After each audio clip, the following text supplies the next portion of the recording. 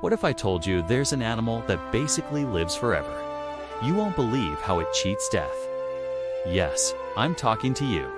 And this isn't sci-fi, it's real. Meet the planarian flatworm, nature's ultimate life hacker. Cut it in half and it doesn't die, it just becomes two worms. Cut it again and again, and it keeps multiplying. But here's the twist, it's not just regrowing, it's cloning. You think that's wild? Scientists found some planarians haven't aged in centuries. Therefore, their cells just reboot endlessly, like pressing refresh forever.